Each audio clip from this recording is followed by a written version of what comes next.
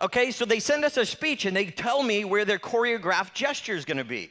If you want to become a better storyteller faster, you need to consider instead the emotions. So in my championship speech, I went home to talk to my parents. Mom, Dad, I want to be a comedian.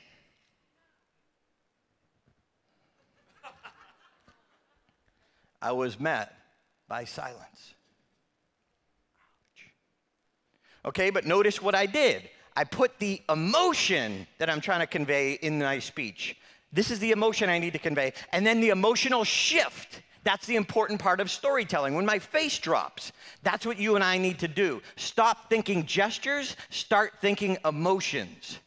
If you want to do a quick test, videotape yourself, go back, watch the videotape, and shut off the sound.